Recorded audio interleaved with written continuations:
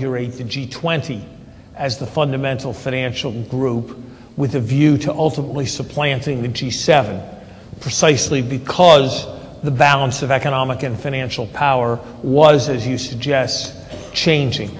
On the other hand, I think there's been a certain amount of rather breathless commentary that doesn't fully reckon with the differences in living standards between different parts of the world, that suggests rather more continuing importance to the traditional leading parts of the world than a little bit of the tone of your question suggested.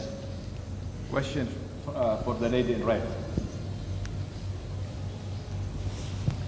Mr. Summers, my name is Rima Turk, and I'm also from the IMF Middle East Center for Economics and Finance. So it seems to me that countries throughout the world are better able to use some policy toolkit in terms of implementing sound macroeconomic policies, setting Europe aside in order to face the challenges that we've been facing over the past 5 years, and you pointed out that in your discussion about the resilience of the US economy in other parts of the world.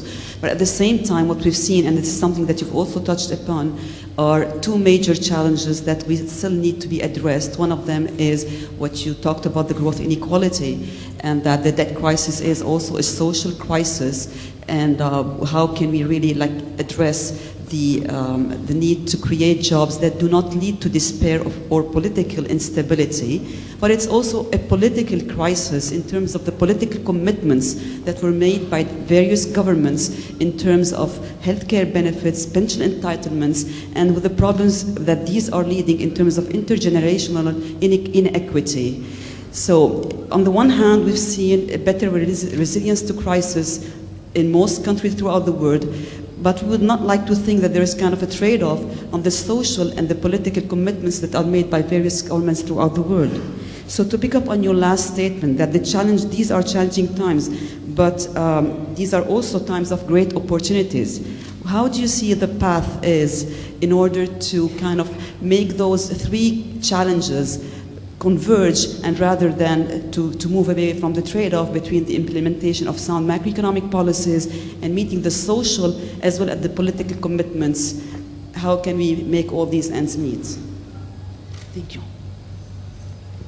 I'm not sure you've asked a question that admits of the 2 or 3 minute answer, which is the most people are likely to want to hear from me at this stage. And it's a very thoughtful question that you ask. I'd say two things. One is, remember, if we manage this right, there's the possibility for a lot of economic growth in the future. And the extra resources created by that economic growth are the resources that can be used to meet the various challenges that you describe. So one of the many reasons why I don't side with those who would have us move away from maximizing growth is that I think growth is important to managing debts while at the same time meeting our obligations to seniors, meeting our obligations to invest in the education of the children, and so forth. So growth creates the means, and experience suggests that growth tends to create the will for the kind of more generous and socially inclusive policies that your question made clear that you favored. So part of it is it goes back to growth. I think the other part of it is a more difficult part, and this is something that I don't think is fully accepted, and it varies from country to country. But the reality is that almost everywhere there's going to be a larger share of the population that's going to be retired, and government disproportionately takes responsibility for the retired. Potentially there's going to be more inequality, which is going to mean there's going to need to be more support for the inclusiveness of prosperity coming from government. There are higher debt burdens, which means there's likely to be more interest coverage that is necessary. And there are important changes and under-recognized changes in relative prices. If you look at US consumer price indices, They're normalized so that they're 100 in 1983. The price index for television sets is now 6, as against 100 in 1983. The price index for a university education or for a day in the hospital is about 600. So there's been a 100-fold change in relative price. Governments do more things that are like buying hospital care and university education than they do things that are like buying television sets. And so the relative price of the things that governments buy are rising. So I suspect that there's going to be pressure on the public sector to maintain its size or to expand in the years ahead. And the ability of the public sector to do that is going to depend on the creation of effective and viable tax systems. And effective and viable tax systems that can raise revenue from everyone. And there's going to be a real challenge and a real problem globally if those who are most fortunate are also best able to escape taxation by pitting jurisdiction against jurisdiction. And so my hope would be that we'll see increased cooperation globally to develop effective tax systems, and that will prevent some of the capital mobility that's driven not by opportunity, but simply by tax evasion. One of America's greatest Supreme Court justices, Oliver Wendell Holmes, famously said, "Taxes are what we pay for civilization." And I think it's a very important point.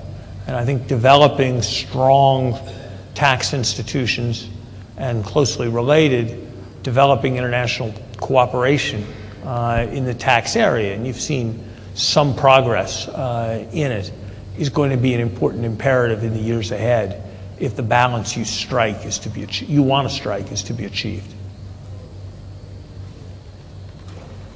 I think we'll take a couple more questions because of time schedule. Professor, I have two small questions. The first one, what are the benefits, or is there any benefit to develop an integrated financial market for the GCC region? I'm sorry. What are the advantages or the benefits to get an integrated only financial market for all the GCC region? And the second question, are there benefits? We have one more question. Yeah, it's linked to have a single currency for the region.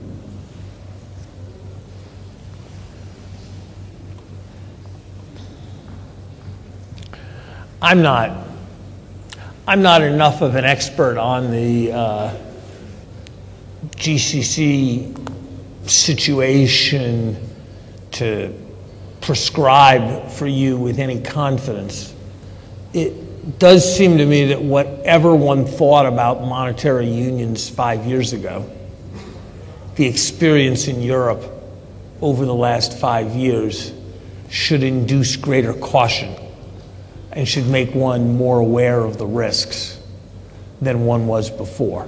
That doesn't mean it might or might not be a good idea, but it's probably an idea that should look more complicated today than it did 5 years ago. I think there are obviously benefits to financial integration. Of course, it's the logic of economics that trade brings the greatest benefit when people are bringing very different things to the table than when they're bringing very similar things to the table. And so I'm not sure that integration within the GCC, where the countries obviously have important differences but also have important similarities in their basic economic position, is quite as important as the way the GCC relates to the broader global economy. This gentleman. That's correct. Good morning, Professor. My name is Nicholas Gilani, National Bank of Abu Dhabi. You mentioned the good old justice who said that taxes are way for pay for civilization. I know a lot of Europeans who are very civilized who are coming to the GCC to have their abode. Looks like taxes in Europe are taking a big chunk of people's income. But having said that, let's talk about shale oil and shale gas. I just read in the paper that the United States has given one export license to Chesapeake to export gas to countries such as Korea and Japan, and there are 25 to 30 more licenses to be issued, waiting. How would that change the geopolitical factor in the Middle East where, for example, Qatar exports gas on long-term contracts and the United States producer would be able to undercut Qatar by selling spot prices of gas? Thank you.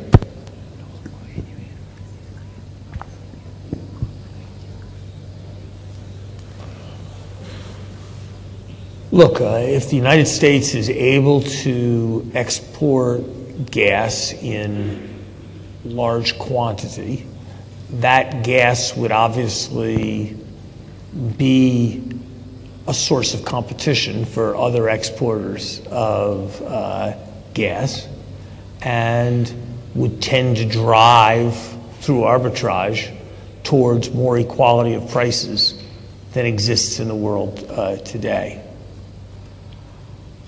I think it's important to recognize, as you did in your question, that there's only one license, if that has been approved, that there are very long lags in approval, in environmental review, in implementation, in construction.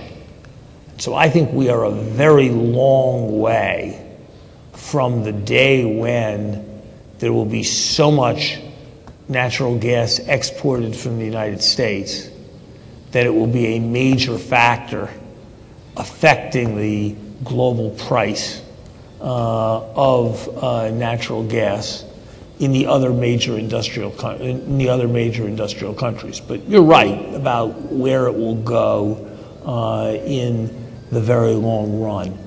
But I suspect that the process of environmental review, construction, and implementation will be so long that I'm not sure that's, I suspect there will be 3 or 4 major surprises and developments in the global energy markets that will happen between now and whenever the moment is when the U.S. emerges as a large natural gas exporter. And if the U.S. emerged as a large gas exporter within a decade, large enough to have a major effect on the global market, I would be a little bit surprised.